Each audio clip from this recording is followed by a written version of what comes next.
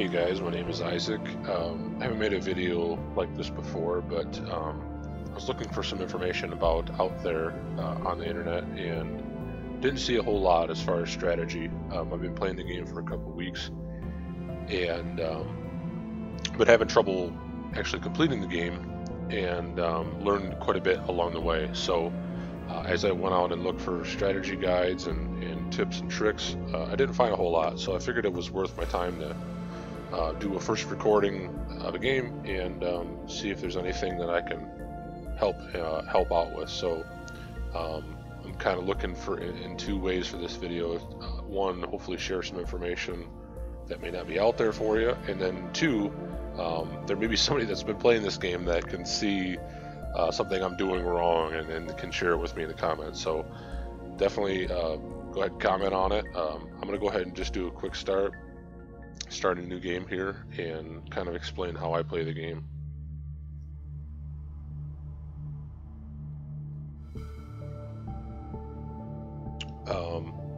I don't pay attention very much to the types of stars. I've been marking down what I've come across through each different type of star, and it's pretty random. So I just hit up as many stars as possible. So I'll go ahead and read a little bit of this. Space Folder broke down and was briefly electrocuted, not by electricity, but by the mysterious energy that conveys hydrogen into other forms of energy. My senses were dazzled, and whilst the Space Folder exploded in my mouth like spicy caramel, and the light, its pulsating tubes felt soft like cotton. Can't imagine how hard it is to fix anything in this condition. Even now, 2 hours later, I bumped my head, and instead of feeling pain, I heard the choir of angels. So not a whole lot happened. I'm gonna probably skip over most of those. I'm not gonna read them verbatim, but let me jump right into where I do when I get to a system. First thing, depending on what I need, usually it's fuel. So let me go ahead and take a look and see what I have. This is the generic stuff you start off with. Each one of these hydrogen give you 2 fuel. As you can see, I have 74 fuel, so this will get me up to 94. I'll go ahead and just dump it in there right away. Then we go back to the system here. Let's see if we can get some more fuel. And I've got this gas giant. Let's go ahead and orbit it. This is one thing that as I watched people play the game and read about it that I struggled with. So when you probe, you have to have a probe in your inventory, and you have to select the depth that you're going to probe into the planet. So I usually go with 6 and go ahead and launch it. 18 hydrogen is pretty good. It's not the best, but it's sort of middle of the road, so I'll go ahead and pocket that. And whenever you land in one of these gas giants, you're going to want to continue to probe this until you're totally the planet's totally exhausted. So it's kind of use your judgment on the second probe. I like to go about half on the second probe, so let me go ahead and launch it. I got 3. I will continue to probe. So if I go down to 1, this is going to yield at least 1 hydrogen. If you ran into a gaseous planet that had hydrogen and helium, if you probe 1, you're going to get 1 helium and 1 hydrogen. Which is a pretty good thing considering you're only spending 1 fuel to get it.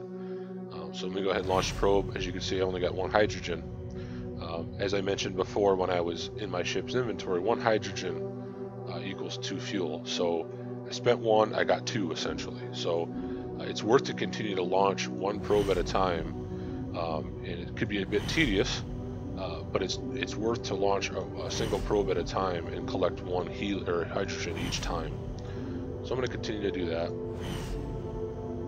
What I'll find here is I believe I'm going to run out once I get up to 10 hydrogen in the stack. No, it's going to continue to go. That's good. And then eventually there's nothing left to drill. So it was definitely worth continuing to put out the 1 fuel probes, because you get 2 fuel back essentially. Until the planet runs out. So go ahead and finish. I'm going to go ahead ahead and dump some of this fuel in. That's good for now. And let's go back to the system here. So when you start in the early game and you go into these gaseous planets, you're going to lose a lot of hull. The ship you start with doesn't have much shielding protection, so you need to get some iron in early game. I do have some here. One of the early mistakes I made was to just dump the iron directly in. You don't want to do that. You want to keep some iron on hand because it's used to repair a lot of the equipment you have. So you want to do a split, keep around 4 or 5, and then the rest of it you can dump in to repair your ship. Let me go back and jump in here and go ahead and land on this planet. This is a place that allows me to go ahead and drill. Let's see here, just a second.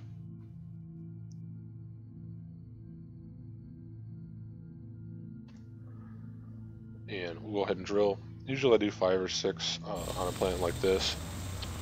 You want to look for a lot of iron. Unfortunately, I didn't get much, but I did get some tungsten, which would be helpful in building other components. So I'm gonna go ahead and take off. I usually don't re-drill on one of these rocky planets unless I really need iron. If you get high iron on the first drill, it's sometimes worth spending a little bit of fuel to get some more iron. It just really depends on how you're doing on your hull and what your ship, how good your shields are in your ship. So I've explored all the planets in this system, so I'm going to go ahead and move on. I like to hit up almost all the different stars. Reason being is there's a couple points in the game where it's sort of, I don't know if you call them chapters, but there's a point in the game where if you advance far enough along in the system, in the universe, and in the stars, you end up at a point where they really take a bunch of resources away from you. So let's see here, what do we have? All right, looks like I got some hull repairs, so that's good. I needed that. Said early game fuel is big, early game iron's big, so let me go ahead and dump in the fuel that I have and top it off here. We've got another gaseous planet here, so I'm going to orbit it. Let's go ahead and probe to 6 again, like I did last solar system. This time, not a whole lot of hydrogen. When you get 13-ish like this, you're going to want to drop down to maybe 2 or 1. 2 is fine because you'll get 2 hydrogen. But beyond that, when you have that low on the first drill, you're going to want to just continue to do the 1s. I'm probably going to get 20 hydrogen total off of this planet. So let me just see here. There's 20, 21.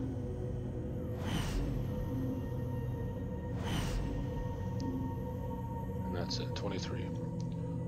So I am in better shape than I was when I first got here, but I'm certainly not, certainly didn't set the world afire in there. So let's go ahead and take a look here. As far as I have not a lot of iron, I think it's probably worth landing on this rocky planet to see if I can get some more iron.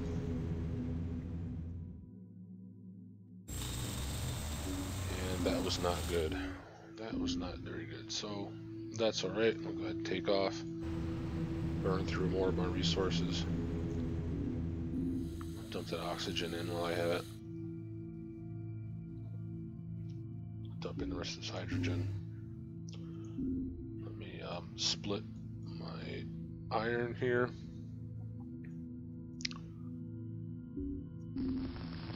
Put the rest of that in, and it's time to move on.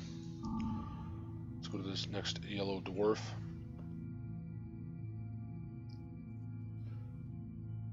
Looks like I ran across some pure alcohol.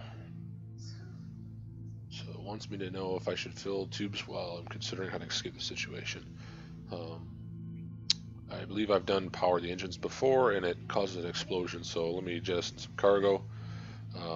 I'm not sure what it's going to end up dropping, but some silicon and tungsten, not a big deal.